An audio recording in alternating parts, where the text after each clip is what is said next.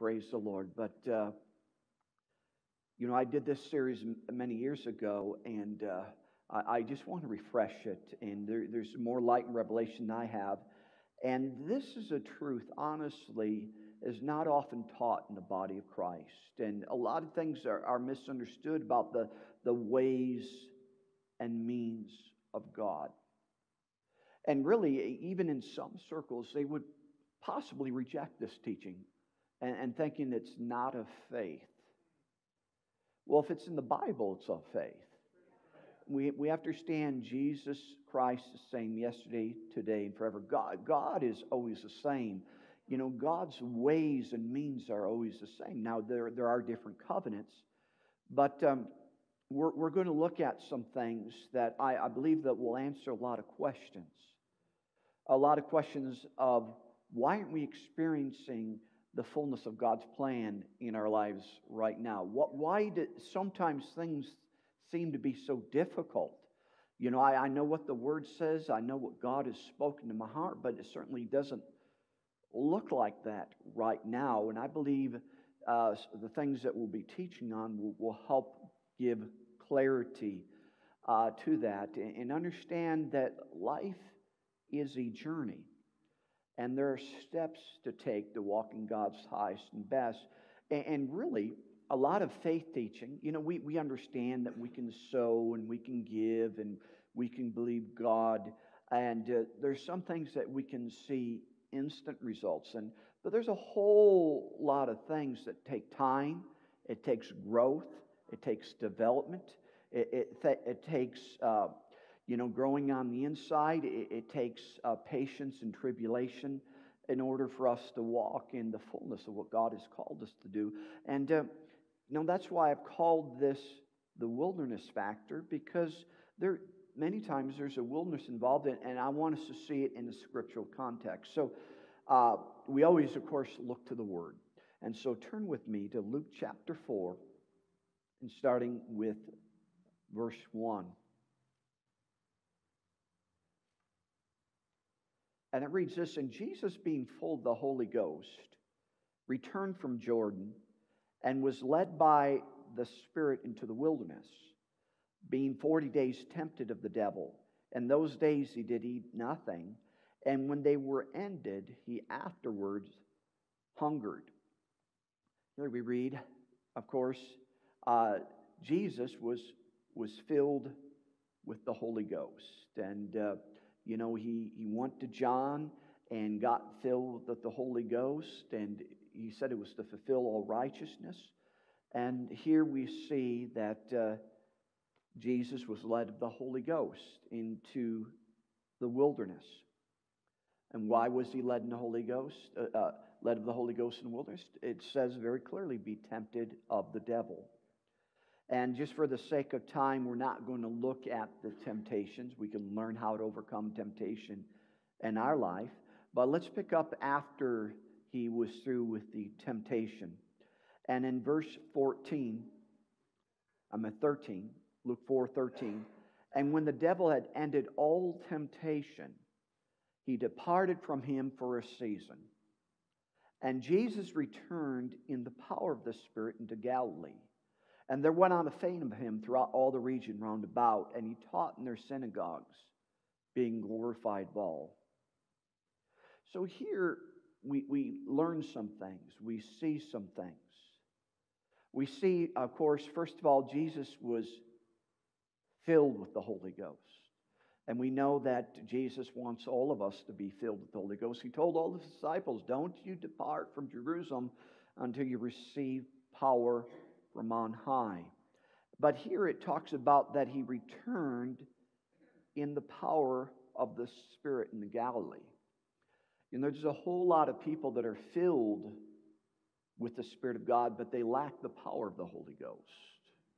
They lack power in their lives. They lack the victory in their lives. And so we see that Jesus returns in the power of the Spirit, and he starts to walk in the fullness of what he's called to do. All the gifts and manifestations of the Spirit are now in full operation. He is now making his impact in the world. And we're going to see that this is a pattern, not only for Jesus, but for all of us. And we got to be careful whenever we read concerning the Gospels and ministry of Jesus.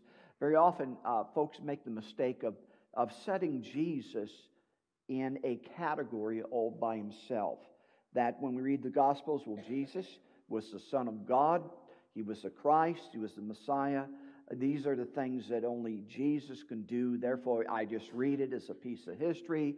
I'm enamored with what the Lord has done and just keep it at that.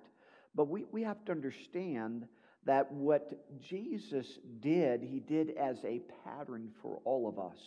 That Jesus was the perfect example for us all. Now, we do understand in one sense that Jesus was in a class by himself. I mean, no, he was the Son of God. He was the Messiah. That, we don't need to go to the cross and die for the sins of the world. Not one of us was born of a virgin. Amen. But we have to understand, on the other hand, Jesus was just as human as all of us. And I dare say a lot of people don't have that realization in their heart. I mean, they might have in mind, but when you study the Gospels, you have to understand that Jesus was just like you and I. And when I read the Gospels, when I put myself in the feet of Jesus, and I wonder how can I do that? I have to put myself in the feet of Jesus and wonder what was going on and how to operate like he did, because he operated as a man in the Gospels. Now, real quick, just for the sake of clarity, turn with me to Philippians chapter 2. Philippians chapter 2. Because we're going to see a pattern of how to get from being filled with the Spirit and to return in the power of the Spirit. Very often, folks are filled with the Holy Ghost and they're endeavoring to claim the promises of God, but they know they're just not where they should be in God. And so we're going to see some things by the example of Jesus and how it applies to all of us. In Philippians chapter 2, in verse 5, it says this: "Let this mind be in you, which also was in Christ Jesus, who being in the form of God, thought it not robbery to be equal with God, but made himself of no reputation, and took upon him the form of servant, was made in likeness of men.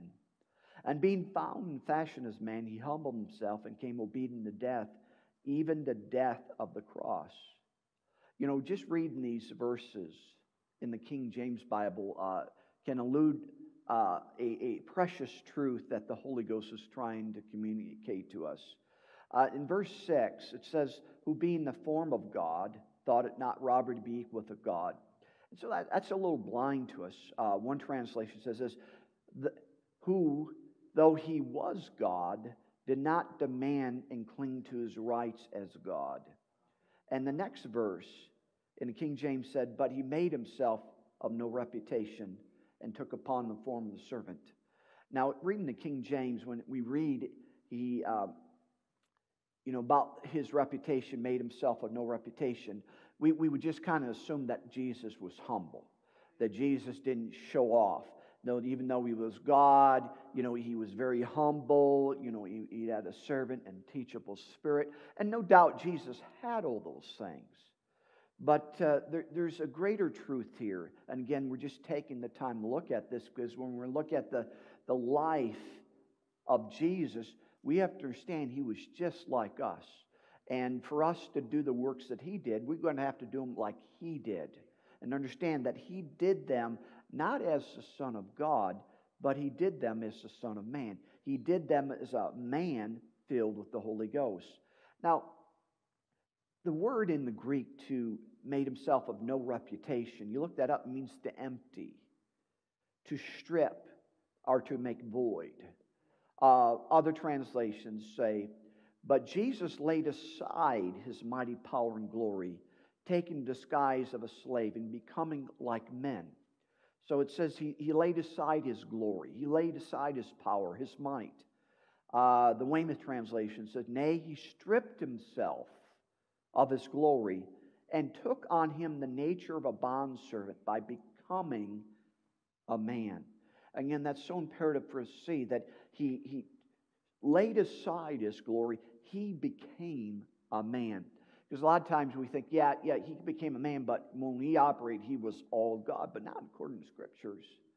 The Amplified says, but he stripped himself, and I like this, of all privileges and rightful dignity, and he became like a man. He was born a human being. So when it said that he made himself of no reputation, that he emptied himself, what did he empty himself of? Everything that made him divine. He was no longer, even though he was God, and we know God has attributes, that God is all-knowing.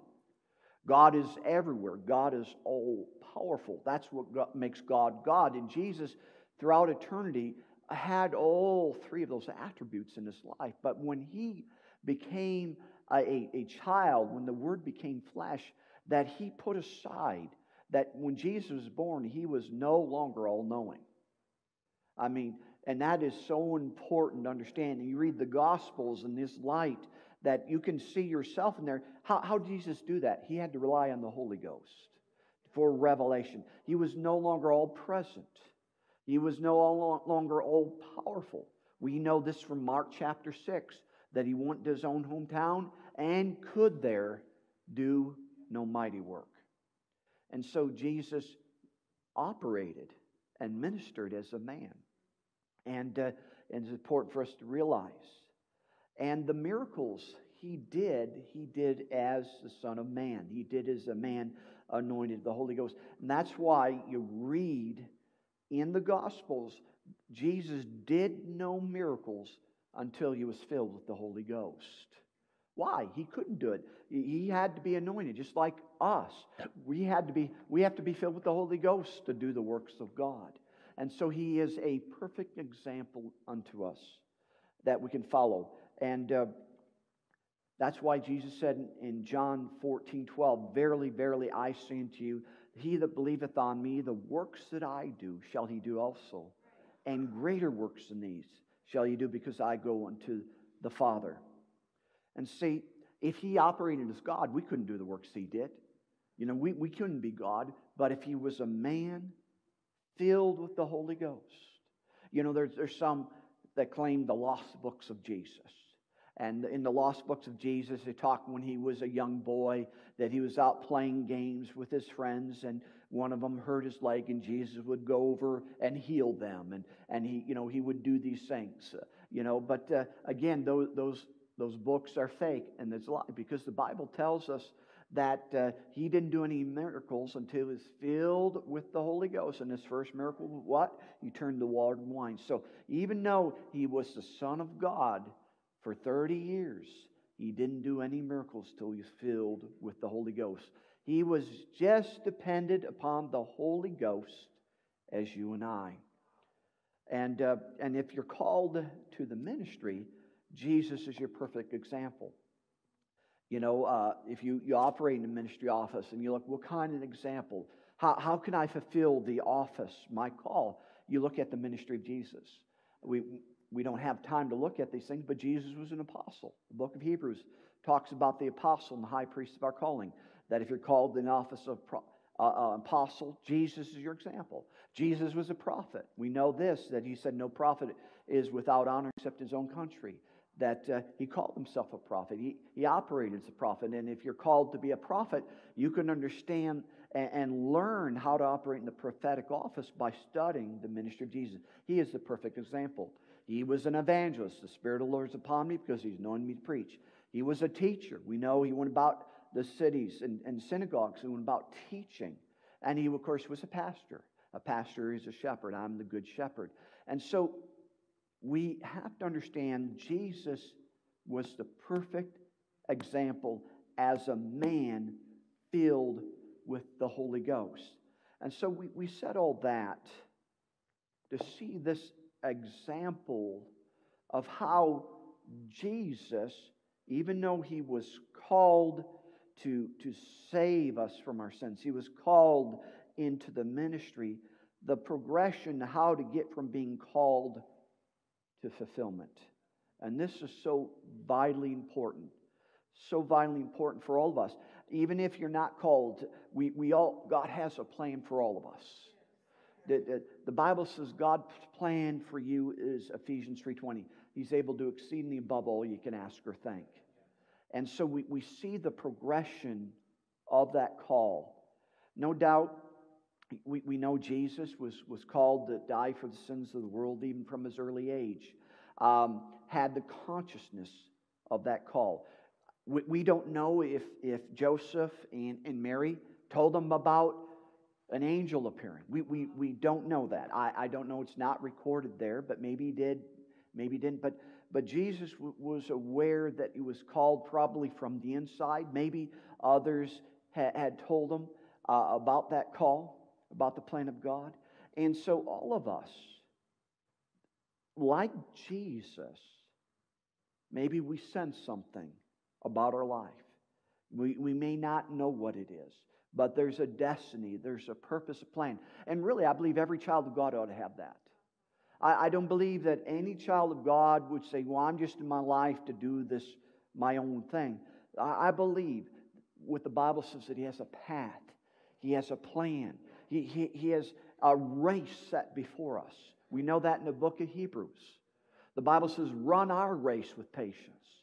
So there's something on the inside of us that God has placed there to do something in this world for Him. Just like Jesus. Again, He's our example.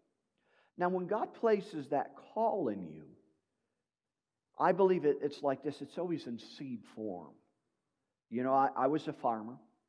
Now, I'm sure some farmers, you can bring them 100 different seeds and they can point out that seed is this and that. But for most of us, if I hand you a bunch of seeds, they look all the same.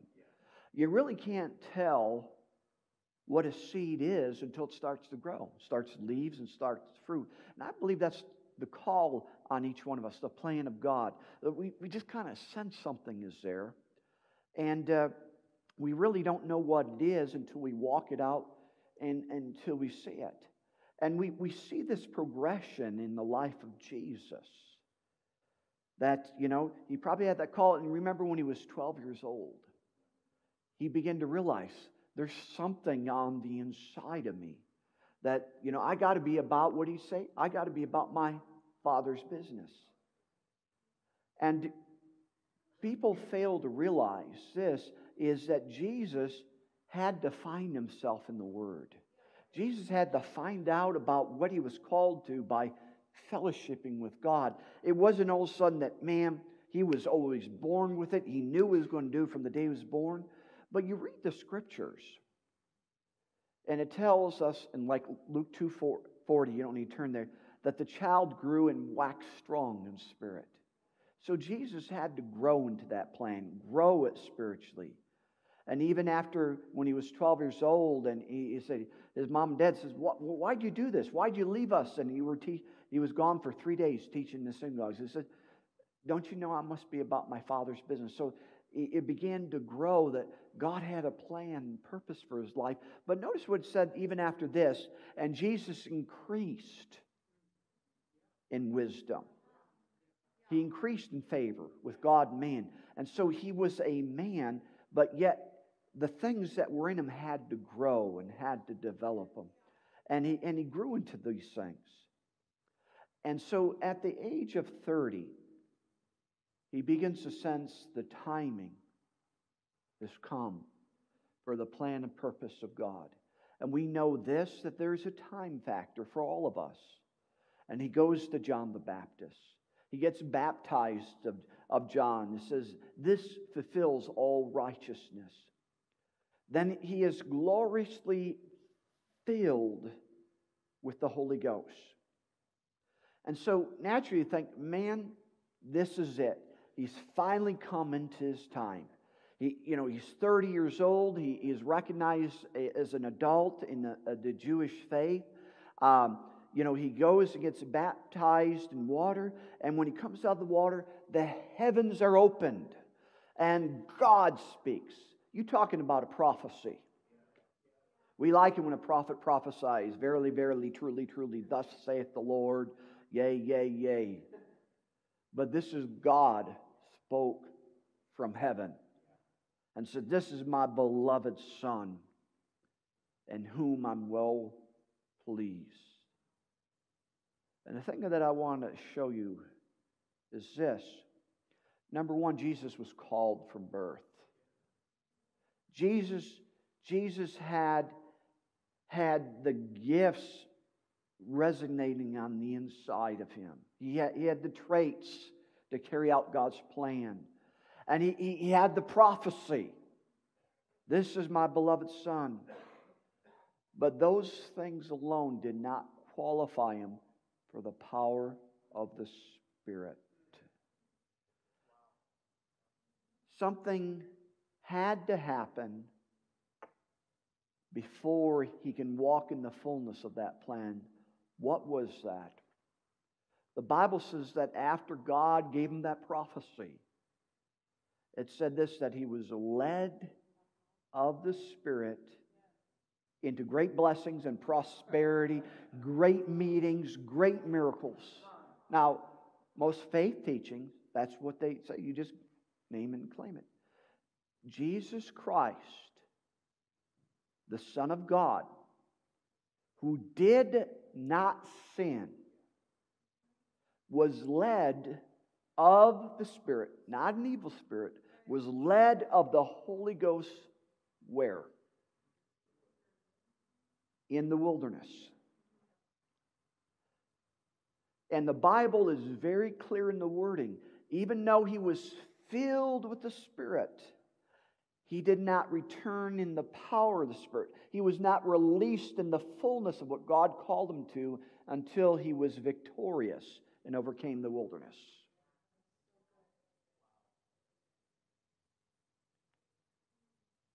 This, my brothers and sisters, is still a pattern of promotion today for life and ministry.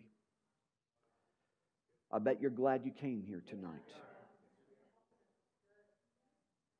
See, really, this is going to answer a lot of questions, especially for young folk. There's many things that you just know. God's called me to do this, or God wants me to do this, and we're wondering, why isn't it here? It should have came already. Well, there's some things that need to be worked out of you. There's some things that you need to overcome in your life before you walk in the fullness that God has called you to. This applies for ministry. This applies for marriage. This applies to some places financially. Yeah. What if Jesus was filled with the Holy Ghost and received the prophecy and just tried to start ministering? He might have got a few meetings, but God wouldn't have been there. He would have been like Moses with that Egyptian, taking things into his own hands. But he was led of the Spirit. And it's so important, whatever we're called to, whether it's ministry, life purpose, that we're always led in the Spirit. And sometimes the Spirit of God will lead us into places that may be difficult. And see, if we're not careful, in faith circles, we have this idea if it's difficult, it must not be God. And it's the very thing that you need to prove yourself, to make you victorious. We live in a time, especially with young people, if it's difficult, they don't want to do it. They want to do something else. And that's why they don't have any character. They have no strength. They have no growth. There are some things you'll never learn unless you're victorious in the wilderness. Yeah. You know, some things if you're called in ministry. Well, yeah, I want to heal the sick. I want to cast out devils. You first got to minister your own flesh and take care of the devil in your own life before you can help others. How do you receive that boldness, that grace, and that strength? This by overcoming in the wilderness. Yeah. Many are filled, but never overcome the wilderness experience. I began to see these things when I was young and when I went to Bible school. You have to understand, when I went to Bible school, I had no gifts, I had no talents, I had no abilities. I could barely put two sentences together that made sense. I didn't like to talk. Other people were so much naturally more talented than I was. And I tell you, that could be intimidating going to Bible school. I saw some that were preachers, and man, they could preach. They were out getting tents, having tent mints on the side, and here I am, I can barely put two sentences together. But I watched these people. They were filled with the Holy Ghost. They had talents. They had abilities. They had charisma. And I watched these people over the years. They never, ever really did anything for God. I have friends of mine. I have a friend that, he was a little bit older than me. He was good looking. He could sing. He could preach. And man, and I'm just me. And man, he's going to go far. And looked at him to this day. He's still living with his mother and hasn't done anything in the ministry. And there's multitudes of people waiting for God to use them in a great and mighty way that they're called to, but they never enter into it because they never went in the wilderness and overcame it successfully. Yeah. Sometimes they take things into their own hands and try to make their own ministry, their own life, their own way, and God doesn't show up for that. Or sometimes they follow the Spirit of God, gets difficult, and they give up, or they fail to pass the test of the wilderness. I believe that's why Jesus said, many are called, but what? Few are chosen. Why they're not chosen? They failed to pass the wilderness test. Jesus was our example, the author and the finisher of our faith. And a Jesus who did not sin, who was perfect, was led of the Holy Ghost into the wilderness before He returned the power of the Spirit. Do you think we have a little room for improvement in these areas? Do you might think that there's some tests that we need to overcome? Now, when I talk about tests, God doesn't put sickness on you. He doesn't put disease. I'm talking going to places where it isn't so comfortable. Being in places where you have to use your faith.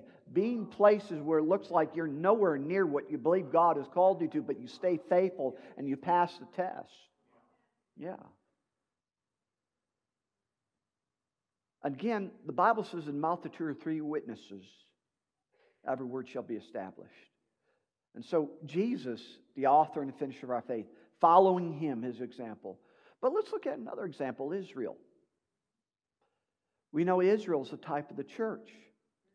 That as God delivered Israel out of Egypt, is a type of our deliverance from sin.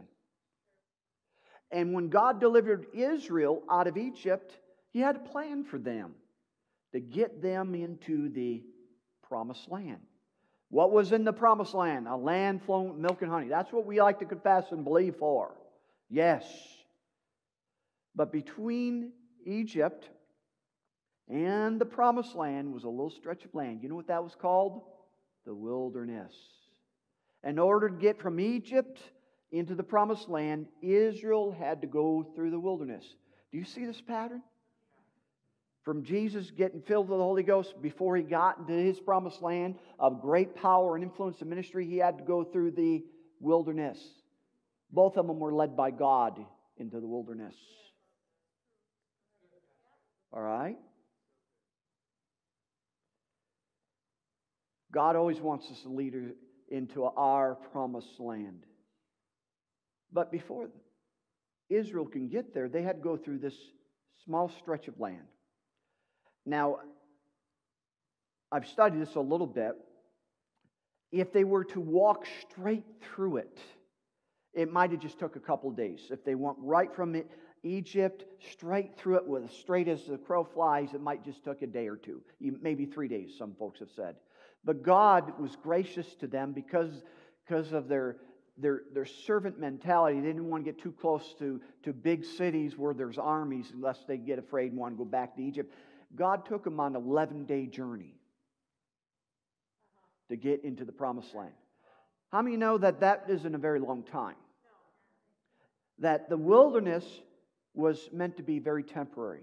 Jesus didn't spend His life in the wilderness. It was just a small segment of His life where He overcame. And because He overcame, it affected His life from then on. And same thing with Israel. God was going to deliver them supernaturally. You're just going to go through this short period. We just got to get through this wilderness to get you into that Promised Land. Short period of time, but what happened? They didn't overcome in the wilderness. They failed the wilderness test. And what happened? They never entered into the Promised Land. All right. I know this is really exciting. See, today, we just believe we can transport into the Promised Land. By faith, by confession, by giving. There are no shortcuts in some of these things. There are no shortcuts into walking in God's fullness of plan where, well, bless God, I'm just going to believe God. There are a multitude of Rhema students that are doing that. Years and years, just waiting in Tulsa, waiting for God to transport them into the ministry. It don't happen that way. You got to be led and follow God. And sometimes He'll put you in difficult positions and just see what you're going to do about it. To overcome your flesh, to overcome your ego, to overcome your pride. Yeah. So we have Jesus. We have Israel. We can go on. What about Joseph? Joseph was called to great things. He had the sense of a call to lead. 17 years old, what he has dreams. God, those are prophecies. You're going to be a ruler, and people are going to bow down to you. That's a call. Now, after Joseph received those prophecies, did he become prime minister of Egypt? No. What happened? He was sold into slavery. If that don't look like he's going backwards from leadership to slavery. And so what does he do? He's faithful in slavery. He serves Potiphar. Does what he needs to do. He's being faithful. He knows God's called him. I've got to be faithful. God, he that began a good work in me will complete it in the day of Christ. See, most people would have quit, got angry, got upset, stopped serving God, get mad at his brothers, and say, I quit. And if you quit, you never win. And so here he's doing something that looks like nothing that he's called to. It's just the opposite. Instead of being a leader, he's a servant. And we know the story. Potiphar's wife gets the hots. And, he won't sin against God or his boss. And so his wife, he runs away, and his wife, Potiphar's wife, falsely accuses him. And what happens? He ends up in prison. He is going further and further away from what appears to be God's plan for his life. And see, what is happening? That's his wilderness test. Where much is given, much is required. See, a lot of folks just want to get there by faith. And just believe and confess. There's some things you have to go through in order to pass the test. Jesus did. Israel did. Joseph did. And we read. Now, he's not only a servant, he's in prison, serving the prison. He's helping people. And the baker and the butler had a dream. He interpreted the dream. He says, remember me. And one died. The one that lived, he forgot about him. All that time, God's looking at his heart. Can I trust you? When it doesn't look like I'm doing anything for you. When it doesn't look like the plan of God is being fulfilled. Are you easy to give up? See, this is why many people don't have power in their lives. They give up. They can't stick to a hard place. If it's not light and easy all the time, they give up on God and give into the flesh and take things in their own hands. Yeah.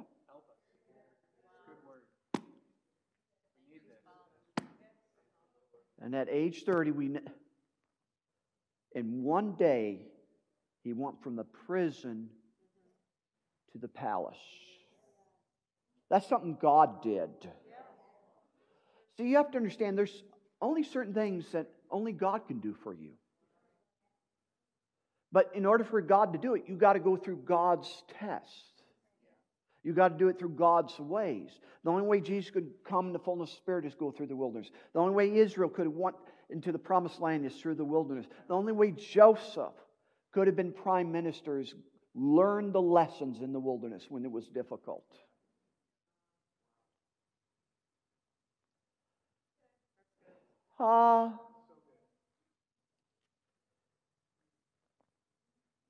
Shall we go on? What about Moses? Moses was called from birth to be a deliverer. God did some supernatural things, and Pharaoh was killing all the young boys, and his mom hid him until he couldn't hide him anymore, and put him in a little raft on the river. I mean, that takes faith. That's a beautiful example. Sometimes you got to do that with your kids. You got to let go and let God lead and guide them. And what happens? This sister was watching the raft, and it happens to supernaturally come to Pharaoh's daughter. She opens the crib and has compassion, and she loves a baby. I want him. All young girls want babies. Especially when you don't need to give birth to them. This is the easy way. And so his sister comes and says, would you want one of the Hebrew women to nurse the baby for you? And she don't even need to feed it. And it arranges for Moses' mother to feed the child. So God divinely ordering his steps. So when he comes to about 40 years old, he senses that call. No doubt his mom, his sister had been speaking in his ears. Now bless God, it's time for my time to shine. For me to come on the scene and be the deliverer. And what happens? He gets a Facebook page, Moses the Deliverer. Instagram, Moses Deliverer. And business cards, Moses the Deliverer. Look at me, I'm the deliverer. And he slays an Egyptian. What is that? He tried to make himself something rather than God make him something. See, a lot of the people in ministry are trying to make themselves in the ministry. They're trying to put themselves someplace that only God can put you there. And the only way God puts you there is to pass this test. And notice when Moses struck that Egyptian, God was nowhere to be found. There was no staff in his hand. There was no miracles. There was no signs. God had nothing to do with that type of ambition. When you take things in your own hand, try to make yourself something, God's not to be found. So, Moses is full of Egypt, full of ambition, full of pride. Where did he go to get that out of him? The Bible says he was in the backside of the wilderness. Do you happen to see a theme happening here? Jesus, Israel, Joseph, now Moses. And after 40 years of serving sheep, serving his father-in-law, that don't look like what he's called to do. God knocks on his door in a flaming fire bush and said, Moses, come here. And he falls on his face. It says, now it's time to deliver Israel. Now it's the fullness. It's time for you to do what I've called you to do. And when Moses said, you sure? Not me. Are you sure? Use someone else. God says, now you're ready. Now I'll get all the glory.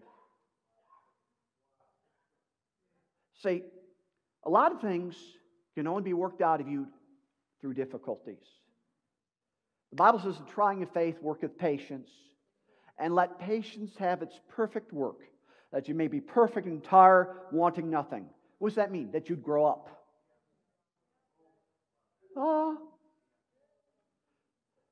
Character and faith can only be developed in difficult times. I remember, I was called since I was born. I knew I was called, ever since as long as I can remember. Then when I got born again, that call became so real. And then I went to Bible school. And God was very hard on me. For years, I never said this publicly. But it's time. He was very hard in correcting me, constantly correcting me, and telling me not to do things. I mean, I would go somewhere and he'd say, don't go there. He wanted to teach me obedience. He would deal with me about certain things, about appetites and pride, and I had to keep laying things down over and over again. And I tell you, I'd be in tears and say, God, you're so hard. You're so nice to everyone else. You're hard on me. Then, after I was done with Bible school, I said, thank God that's over. And I said, now I'm ready. I'm ready to go win the world. I'm ready to be an evangelist. And I had a Man of Macedonia experience to come over here to Fredonia. You got to realize when I left Fredonia, I left Forestville, I said, I'll never be back to New York. Never say never to God. That's right. That's true. And so he brings me, and I say this kiddingly, he takes me by the back of my neck and drops me in Fredonia and leaves me for 7.5 years. I remember wasting summers, praying hours a day, Lord, why'd you send me here? I'm supposed to be out being an evangelist. I'm supposed to be out having crusades. I'm supposed to be out doing this. And you send me to being a relatively small church and being associate pastor. Why? He had to work some things out of me. I remember, I go back to, school, and folks are saying what they're doing, how big their church is, and all this stuff. And I just don't ask me. Just don't ask me what I'm doing. I'm cleaning toilets. Because I had a lot of pride, and I didn't know it. What other people thought of me was important to me. I wanted to look like I was someone to somebody. God had to work that out of me. The Bible says, he that falls upon this rock shall be broken. On whom this rock shall fall shall be crushed. Will God break you? If you're called to ministry and called to carry the anointing, yes. You got to understand, you horse lovers. A spirited horse, an unbroken horse, is no use to the master. Can't ride it. He may be full of energy and life, but unless it's broken, it's not useful to the master. Will God break you? If you're called to greatness, He will. You don't hear this in faith teaching, do you? Moses had to be broken. Joseph had to be broken. I was going to write a book about my 7.5 years as an associate pastor, but Brother Hagin beat me to it. I went to hell. Now, there's nothing wrong with the pastors of the church. They're great. I've learned so much from them. But how many know when it's continually breaking your pride, your arrogance, and just went through a lot of humbling things. It's difficult on the mind and the flesh, but I stuck with it. I could not be where I am today unless I pass my wilderness test. And it was supernaturally, one day I'm an assistant pastor, and all of a sudden I became pastor. My ministry and life it all started coming together almost overnight. Why? I passed the test. The problem is too many young people, you quit. Which is difficult. And I'm not just saying young people, but old people too. They quit. It's difficult. I don't like this. They murmur, complain. They give up. And wonder why things don't happen. Because you don't pass the test.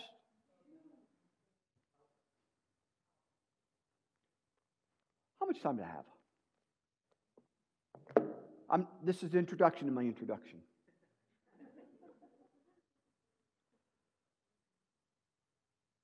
Jesus, wilderness. Israel, wilderness. Joseph, wilderness.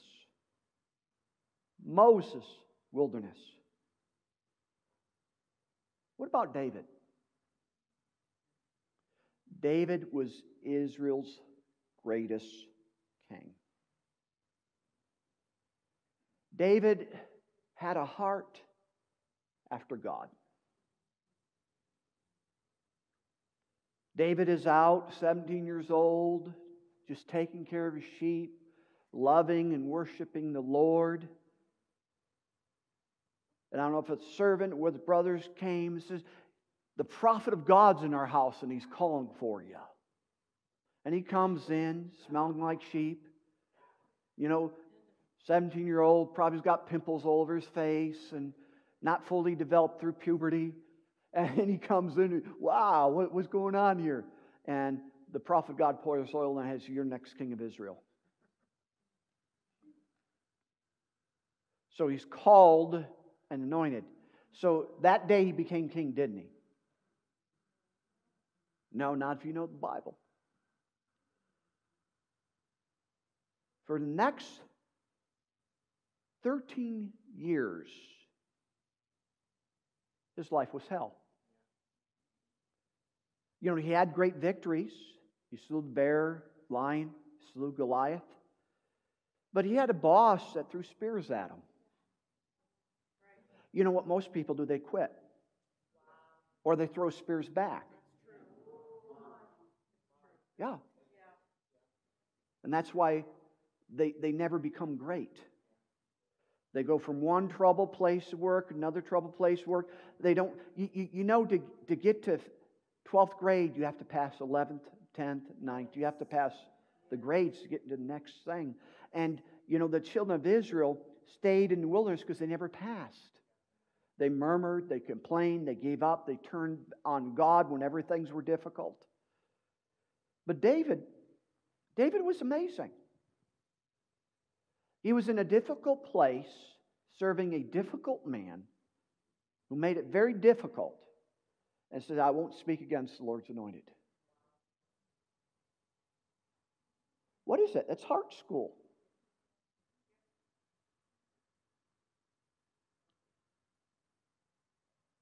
You have to understand, you may be called and you may have all the talents in the world, but the most important thing is your heart, and can God trust you with great things? It's only when Joseph proved himself that God could trust him to be prime minister. It was only when God could trust Moses that he can elevate him to be the deliverer. David had to have heart lessons.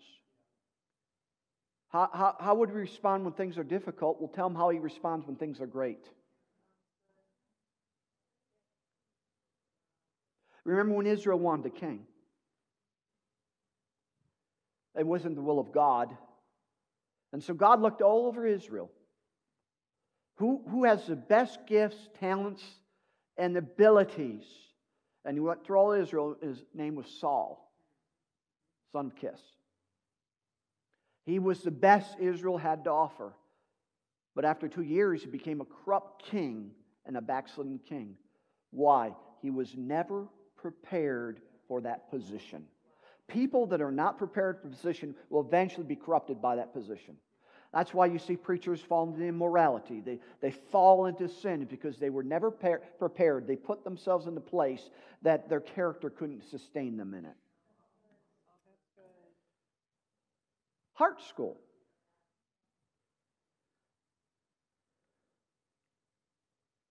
Remember when David's brothers were being looked at, the prophet of God, and the prophet of God says, man, look at Eliab, the oldest.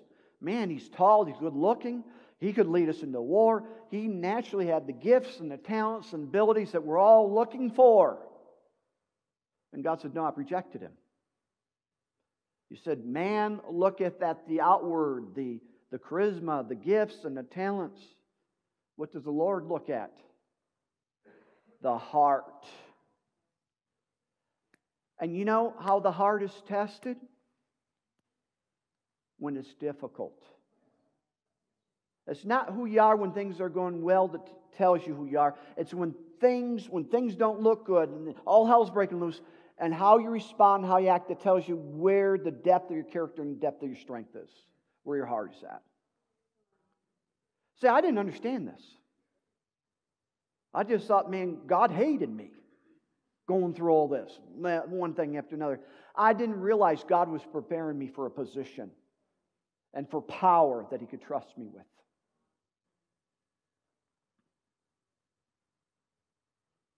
I don't know if we can take much more. 1 Peter 5:6 says, humble yourselves under the mighty hand of God, that He may exalt you in due time. See, we don't like that due time. We want to do the drive-through thing. But God has no drive-throughs. God didn't have a drive-through for Jesus. Didn't have it for Israel. Didn't have it for David. Didn't have it for Moses. And see, this is going to help. Because there's some things that we were to pass a test in, and we just keep rejecting that test. We keep failing that test. And it just seems like we have to keep going around the same mountain over and over again. And we're wondering why we're not getting through that mountain. You have to pass that test.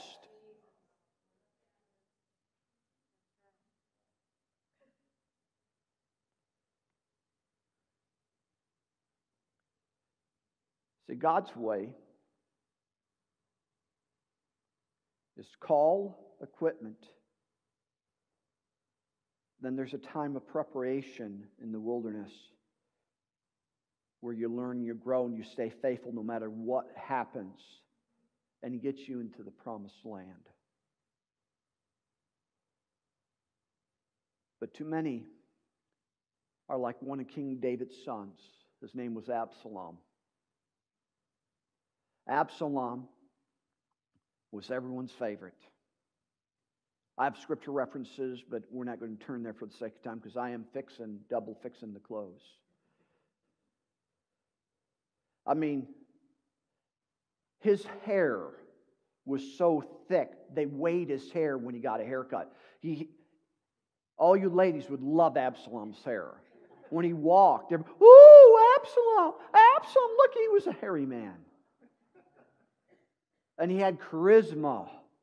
And everyone looked at Absalom. Man, look at the way he walks, the way he talks. And he was one of the king's sons. And no doubt was destined for greatness. But he didn't want to do it God's way. He wanted to do his way. And so what did he begin to do? He began to sit at the gates and start to say, man, if I were king, I would do things differently. He began to sow discord, undermine David's leadership. He began to put others down in order to lift himself up. What does he do? He's trying to make himself king. He didn't read about Moses when he tried to do it, what happened. And it said this, that Absalom stole the hearts of the people. Passing business cards out, trying, getting many friends on Facebook, that type of thing.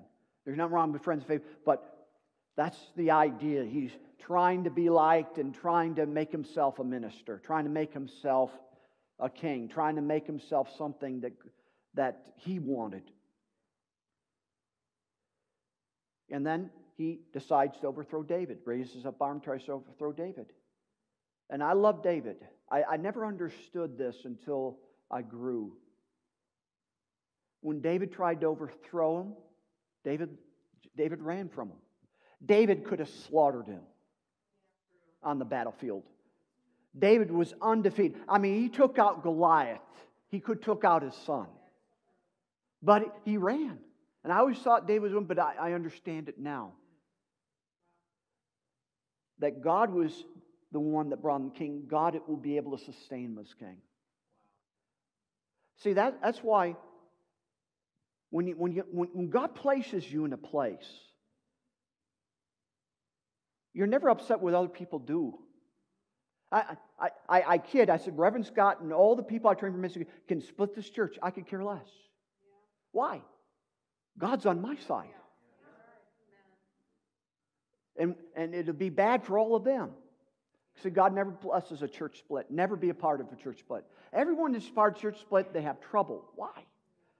They take things into their own hands. Bless God, we'll have a church, a New Testament church. It's the most beautiful thing to have the honor of God in place. That's why when Moses, God, he didn't make himself deliver, God did. And when people would murmur, complain, he didn't get upset. Well, no, I'm the king. No, me? No, he fell on his face. God, please be merciful to him. God backed him up. That is the most awesome place. That's why I don't care. If 15 people split my church, I'll be here. God put me here. That's right. I have the honor of God.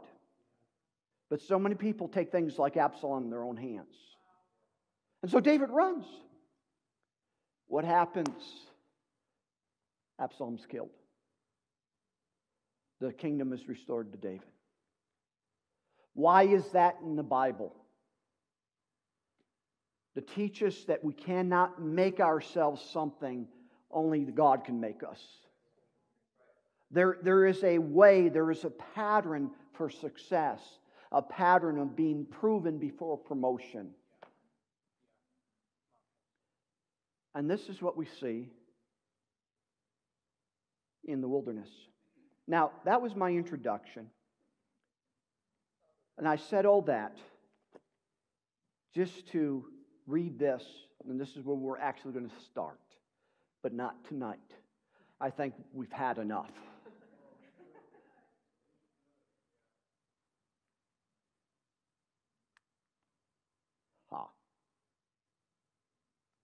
You know, the Bible says a man can have nothing unless it's given to him from heaven. Deuteronomy chapter 8. Alex Haley wrote that great book about roots and mini-series. In his office, he has a picture of a turtle on a fence post. And when asked, why do you have a picture of a turtle on a fence post? It says, it always reminds me, no matter how great my success is, I didn't get here by myself. See, too many people are trying to climb that fence post as a turtle, and turtles can't climb fence posts. You can't make yourself in a place where God must promote you to. That's what Absalom did. But anyway, this is all cheery. In Deuteronomy chapter 8, all the commandments which I command you this day shall you observe to do, that you may live and multiply and go and possess the land which the Lord swore unto your fathers. And you shall remember all the way which the Lord your God led you these 40 years in blessings and prosperity and promotions and every rich thing your hearts can desire. No. These 40 years in the Lord led you in the wilderness to humble you, to prove you, to know what was in your heart, that if you would keep His commandments or not. He humbled you and allowed you to hunger. You know, there's a lot of people who don't believe that God will allow you to go through certain things. I've experienced, I thought God didn't love me. You know, God was loving on me. Whom the Lord loveth, He what? Chasteneth. Why did my early years, it was like hell. God was preparing me for the palace. And here we see here that God allowed them to hunger and fed you with manna, which you knew not, neither your fathers knew, that you might make you to know that man does not live by bread alone, but by every word that proceeds out of the mouth of God. Here God says, it was me that allowed you to go through the wilderness. And He tells us for 5 reasons. And these reasons are still valid today. What are the 5 things? Well, He tells us. Number 1, to produce humility in you. God resists the proud, gives grace to the humble. Ask Moses. To prove or test you. I can't wait to get to that one. Well, God will never test you or prove you. Have you ever read your Bible? Have you ever read the story of Abraham? Yeah. 3, to know what was in your heart. You don't know what's in your heart until you go through a difficult time. God knew what was in Joseph's heart, how he handled Potiphar and how he handled the prison. That's what was in David's heart. God knew what was in David's heart when Saul was throwing spears at him.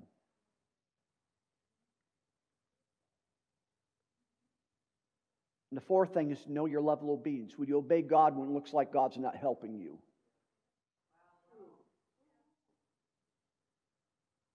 I've never gotten mad at God. You hear people get mad? I've never gotten mad at God. Why? I don't want to fail any test. I've been disappointed in Him, but never mad at Him. And I done, Lord, I trusted You for that thing. But I've always said this, I may not understand it, but I trust You. I'm going to trust You. I'm not going to entertain why it went that way, but I'm going to go on and keep marching. See, that's where victories are won. There's where you get from the prison to the palace.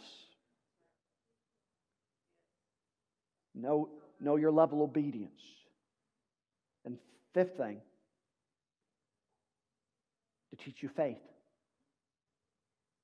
Faith isn't when you have all the money in the world and you feel good all the time and everyone loves you, and then you go up and says, man, the blessings of God are mine, I'm a real good faith person. No, faith is like Brother Hagin when he was preaching prosperity and he owed so many people money and he only had a dime and nickel in his pocket and a hole in the other one, and he was preaching faith and he was faithful to the commission until it showed up. Yeah. Teach you faith. Great faith comes through great blessings? No, through great tests and trials. The wilderness will teach you faith. They had to believe God for their daily bread. All right. Let me get a good look at you because maybe half of you won't show up next week. It's not the most exciting thing, but it will answer questions. Why people keep stumbling and why things don't work even though they're called. It's because they quit, they give up. They're quick to give up on God and they talk bad about people. This is the way to promotion, through the wilderness. You pass the test, then you enter in to God's best. So we'll start looking at those 5 things. You've done it. You've endured. Have you ever heard a message like this from anyone? No. No, you hear about all the blessings of heaven are mine. Yes, they are. God wants to get you, but let character, let patience have its perfect work, that you may be perfect and entire, wanting nothing. That's just much in the Bible as all the blessings of heaven are yes and amen. All right. I preach myself happy. I need to get that out. Now you can see why I don't preach this very often. But we need to produce in series, and especially folks that are called. Or maybe not called ministry, but to do something great. This is your answer. You put your hand to the plow. You give all diligence when things don't work out as should. You keep trusting. You keep believing. You know, Joseph could have said, God, you failed me. I was faithful with Potiphar, and this is what I get in prison. To hell with you, God. He would have died in prison. People are dying in prison. People, they're dying in the wilderness because they don't understand some of these things were meant to test your heart. All right, that's enough.